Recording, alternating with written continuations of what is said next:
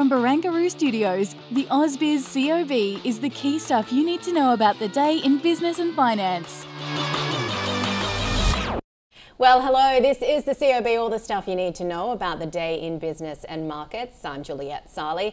Let's have a look at where we are closing up on this Thursday, and it has actually been 6 sessions of gains on the local market. We're up by about 1/3% on the CBO 200 index, and just looking as well at the ASX 200, it is up 15 points, closing just above that 7,100 point level, which market watchers like to see, 7102.9 in fact, and the All Ords 72.98, so a gain of about 0.2%. We'll get into this a little bit more with Kyle Rodder from Capital in a moment, but it's been really interesting to see the sell-off in the healthcare space today. And with that in mind, let's have a look actually at our 3 themes that we've been following here at ausbiz. It certainly has been this rally on momentum. I spoke about the fact that we are higher for a 6th session in a row.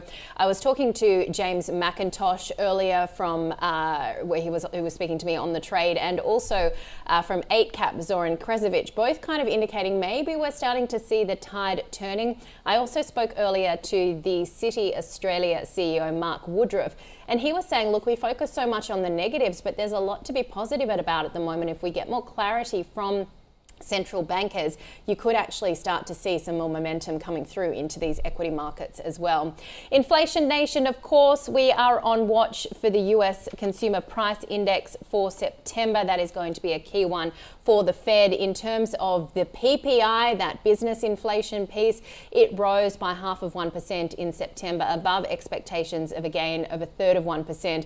And the annual growth rate actually lifted 2% to 2.2% in September, again above estimates of 1.6%, and core PPI, when you strip out food, energy and trade, was up by 0.2% in September. But of course, the core price index, that CPI, very key for market watchers, and we'll bring you the reaction to that and what we see in reaction to Wall Street during Friday's day on ausbiz. And I mentioned the weakness in the healthcare sector, and look, this is really interesting because you are seeing CSL tanking again, down for another session by 5.5%. We have seen AGL signing a 7-year renewable energy agreement to sell to CSL, but the other narrative is these weight loss drugs, because you're seeing the likes of ResMed under significant pressure as well, down 5%. Remember, it is the company behind that sleep apnea therapy. Now, Ozempic by Novo Nordisk, we've been following this story for quite some time. Well, overnight on Wall Street, we saw that there was early success of the Danish rival Novo Nordisk's Ozempic trial in a trial to treat kidney failure. So drug maker Eli Lilly, that was, gained by 4.5%. Just continuing that narrative of, if we continue to see more and more people take up these weight loss drugs, what then happens to the flow-on effect? The likes of ResMed, its sleep apnea therapy. You even saw Walmart last week saying, you know, they're seeing consumers buy less at the supermarket because they're not as hungry. It's a fascinating narrative, one that we continue to watch. Let's have a look at the healthcare sector in general. As we close out the day's trade, CSL, I mentioned, is a laggard. Cochlear off by 0.7%, ResMed down by 5%. We'll take a look as well at some of the other movers in the space. Ramsay Health is up 0.5%, and Cell down just slightly. And when it comes to REITs, always interest rate sensitive, Stockland, Mirvac, GPT and Charter Hall, that REIT, all higher today. The Charter Hall stock specific down 1.5%. Looking at the banks, all the big 4 closed higher today. Macquarie Group also firmer, up 1%, $171.50. So also a bit of a comeback, I think, from Bank of Queensland after its results earlier in the week. And when it comes to the materials space, BHP was up 0.5%. Newcrest Mining was up by 2%. We did actually see weakness on the LME, but the copper futures price was down by about 0.5%. So those miners bucking that downward trend. Coming to the energy market, global oil prices did slip during Wednesday's trade. Fears of these disruption to supplies due to the conflict in the Middle East receding somewhat, because you did have Saudi Arabia pledging to help stabilise the market. Santos closed down by 1.3%. Beach Energy was off by about 1/3%.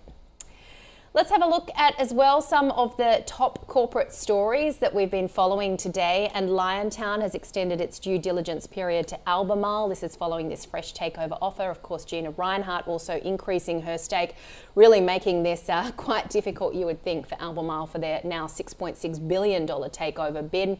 We're watching Newcrest Mining after Newmont shareholders approved that acquisition. Newcrest closing higher by 2%. We've talked the CSL story there, so 5.5% off, $239.81. Redbubble was also a really interesting one today. Redbubble closing higher by about 26% today. The story with Redbubble was it has returned to underlying cash flow according to their quarterly trading update. So they booked an underlying cash flow of $700,000. That was up $16.9 million on the prior corresponding period. I guess an increase of $700,000 in terms of underlying cash. And Air New Zealand was under pressure, although certainly closing off the lows when it was down around 3% earlier. Air New Zealand cautioning the market against using its first half financial 24 earnings guidance to the full year, given what they say, quote, the ongoing uncertainties in the trading environment. Of course, things very difficult still in the travel industry. Well, the stock of the day was Tabcorp.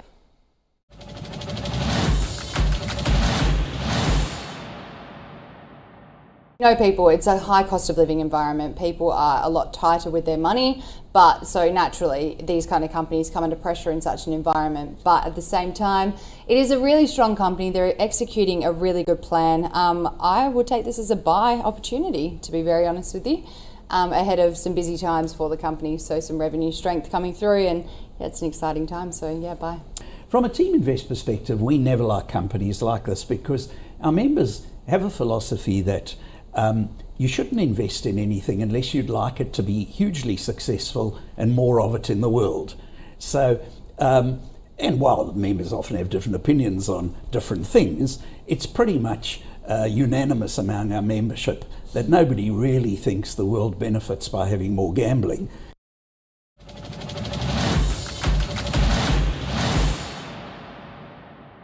That was the stock of the day. I got ahead of myself as well. I forgot to mention that the reason Tabcorp was our stock of the day was that its revenue, dropped more than 6% in the first quarter. Gaming servers revenue down 12.7%, and this was due to the sale of eBet and lower contracted electronic gambling machines. Someone who never lets anything get ahead of him is Kyle Rodder from Capital.com. Welcome to the COB. Kyle, 6 sessions of gains. I mean, is this a turnaround? Starting to shape up that way, and I think it's just that kind of drop in bond market volatility we've seen over the last week, and that was certainly supported last night in the Fed minutes, which very eloquently a lot of people are putting it out there that it's moved from a how high to a how long conversation, and the market seemed to be fairly comfortable with that. I mean, we're going into this CPI release tonight, which is going to be incredibly crucial about Fed expectations, and especially whether the Fed might have another 25 basis points in them before the end of the year. But overall, that kind of, I guess, really painful and probably fairly disorganized move in the bond market we saw for a couple of months seems to be diminishing a little bit. Obviously, we saw yields generally lower again today, and that supported equity prices basically across the board. I got a nice test of 6,800. That seems to be just a very strong buying level there, back through 7,000 or 7,100 now. So from a technical standpoint, things are looking a little bit more constructive. And I think, if we continue to get signs that the Fed won't need to hike again, that could be supportive of risk assets in the near term, and maybe even catalyse a little bit of movement in the FX markets as well, because we're starting to see some signs of weakness in the US dollar. And Carl, I guess one of the key points as to whether or not the Fed is done is going to be with that inflation data that we're waiting for. Just talk us through how important that is, what you're expecting. Yeah, obviously vital. The next Fed meeting is only 3 weeks away. It's the 1st of November. So, we will get a core PCE index read before then. But as far as the sort of major events go, well, we've got the minutes out of the way now. We've got the jobs data out of the way now. So it's going to be this and another PCE read. And the expectations largely is for another moderation in core inflation in particular.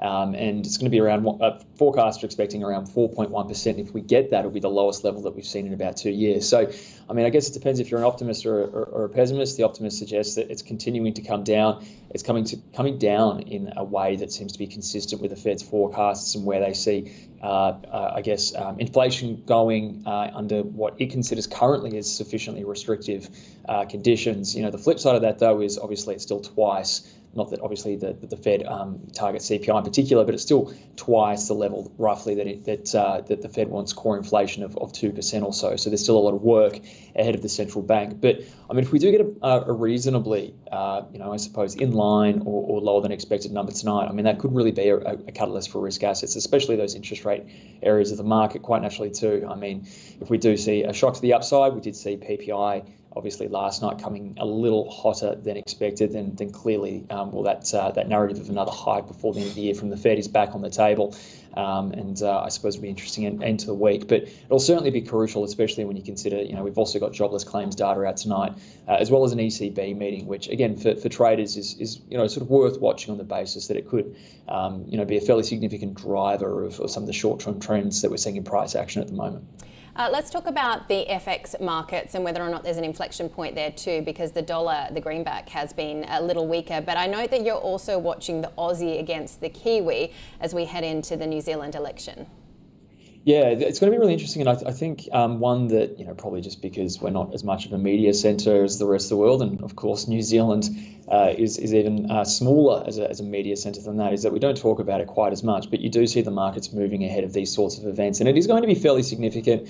I mean, I'm certainly no analyst when it comes to Kiwi politics, so I won't try and get too deep into that. But there is a sense, of course, that the Nationals will win power, will do so for the first time in several terms. And interestingly enough, as well, one policy that the Nationals have run on is effectively changing the RBNZ's mandate to exclude employment, which would make it far more focused on price stability, which would arguably be an upward put some upward pressure on the Kiwi dollar, because of course all of a sudden inflation is the name of the game, and the only game in town, so to speak. But we are seeing some weakness going in the Kiwi going into that particular event. Obviously, probably a little bit of risk off there. There's also too, on top of that, just the kind of shift in story that we've had in terms of New Zealand fundamentals recently, and a fairly clear hint, I think you could say, from the RBNZ a couple of weeks ago when it met that it probably thinks that rate hikes are done with. And interestingly enough, we're still seeing, we'll call it sort of 20, 25 basis points of hikes, depending on what instrument you like to use, being baked in to the market for future RBNZ policy. So in principle, if the markets have diverged there quite significantly in terms of what the RBNZ is guiding for, well, potentially we're seeing a little bit of a turnaround in the Kiwi, in particular the Aussie Kiwi, which is starting to benefit from, or the Aussie against the Kiwi is starting to benefit from the shift in the China narrative as well, which Aussie tends to be a little bit a better play on China than New Zealand is on a relative basis. So one definitely to watch. And again, if you're a wonk and enjoy the kind of battle of ideas when it comes to how a central bank will run, this election might have implications for that. Just a final quick question about the crude oil market. I mean, it's so difficult to talk amidst the humanitarian crisis that we are seeing at the moment, but it does seem like Saudi Arabia coming in saying they will look to stabilise the market has given traders a bit of reprieve. Yeah, definitely. I mean, it gives us obviously that sort of buffet there that, effectively we can see supply increased if necessary. That's obviously very, very good news. I think what we're sort of looking for now is obviously any sign of escalation, and particularly around some of those very important flashpoints in the region. We haven't got a great sense yet of Iran's involvement and understanding of the attack from Hamas prior to the event. There's also obviously conflicts breaking out on Israel's northern border with Hezbollah, which could also potentially implicate international powers as well, or at least destabilise the region a little bit, and bring further uncertainty around obviously the geopolitical situation there that could involve either sanctions or obviously further trade barriers, particularly on Iran, which is like I said, it's still sort of to be determined the kind of level of influence that Iran has had in this situation and their knowledge of the attack prior to it. So the fact that Saudis are stepping in here is obviously a reasonably positive thing. It also indicates too that, there's that argument that part of the reason the Hamas attacked how it did and when it did was to try and destabilize these talks between Israel, Saudi Arabia and the United States. If there is still that multilateral conversation going on, that's also good for the region and also good for oil prices. But again, we'll just keep an eye on obviously those flashpoints, especially considering, of course, Israel is obviously, reportedly putting troops along the border, and we don't know if there's going to be a ground assault there yet. We'll have to keep an eye on all those moving parts. But for the time being, there seems to be less concern that this is going to evolve into a major supply disruption in the oil market. All right, Kyle Rodder from capital.com, we thank you as always for your insights. Thank you. All right, let's have a look at some of the leaders and laggards in the session. Core lithium up 7.4%. That's quite an interesting pop on the close there. Of course, lithium very hot right now. BrainChip Holdings also looking really good, up 5.8% on the close to 18 cents. Star Entertainment, it rose by 6%. I'm not sure whether there was too much move behind that gain, but I will try and find out for you. And we saw Nickel Industries up 5.3%, Sayona Mining up 4.4%. Of course, that's a very liquid stock that moves quite a lot given its small cap nature. Back on Star Entertainment, I am seeing a story from the AFR in terms of its capital raise. Remember that it had that second tap to the market, and the AFR, Miriam Robin, has written an interesting story about at next month's AGM, the owners are going to really be asked to approve some of these retention-linked performance rights for the new CEO. They were meant to be worth about 90% of his fixed pay, but of course we have seen these capital raisings pushing the share price down, and it's about 36.2% below the figure at which his retention rights were calculated. So this is quite interesting in terms of that overall move, but you know, today we did see Star Entertainment rise by about 6%, and interesting as well seeing some of those moves in terms of the miners. Okay, we're looking now at the laggards, and Tabcorp of course was one that was in focus. It has fallen down by 6.4% to 92 cents.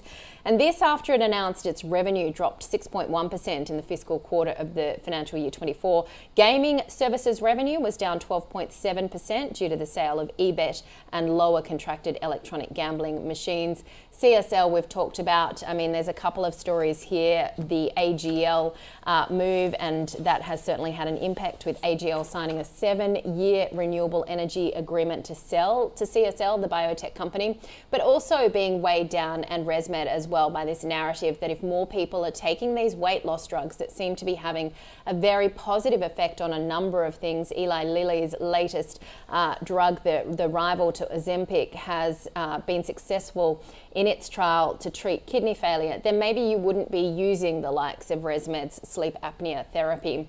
Fisher & Paykel also down by 4%. It closed at $19.81. Reliance Worldwide was down by about 4% to $3.74. All right, let's have a look at the small caps leaders and laggards as well. Redbubble up 25.8%, Zip up 9%, and taking a look at the laggards as well. Highfield Res down 11.4%, Aeris Resources off 6.5%. Taking a look at what is happening overnight, well, we've been talking about the key inflation data coming through from the US. Of course, also the weekly jobless claims. Both of these will feed through into what we see from the Fed at their next meeting, which, as Carl told us, is just a couple of weeks away. UK GDP also for a read on how the overall UK economy is going. And just getting back to that Fed story, you've got a speech as well coming through from the Boston Fed President Collins. Let's take a look as well at what we've got on the docket for tomorrow. China CPI and PPI for September, and China's trade balance. There was a bit of projection of stimulus from Chinese authorities, which also helped the overall market mood today. Eurozone industrial production for August, the US Michigan consumer sentiment October initial read, and a number of AGMs and companies paying out their dividends as well. We've got a few of those, including Harvey Norman, which paid out a 12-cent dividend franked at 100%. All right, let's have a quick look at the market action as we head into, well, we've closed out the day now, up by a third of 1%, 6 sessions of gains coming through. And when it comes to the overall ASX 200, it has gained a quarter of 1% to 7,105. It's up 2.6% over the past 5 days. Well, that is it from us, but we will of course be back tomorrow with all the reaction to that inflation data that we will get out on the US overnight and how that's moved global equity markets. As always, you can keep up to date with all our interviews at ausbiz.com.au, online there of course, and we had some great conversations today from the City Investor Conference here in Sydney. See you tomorrow. you.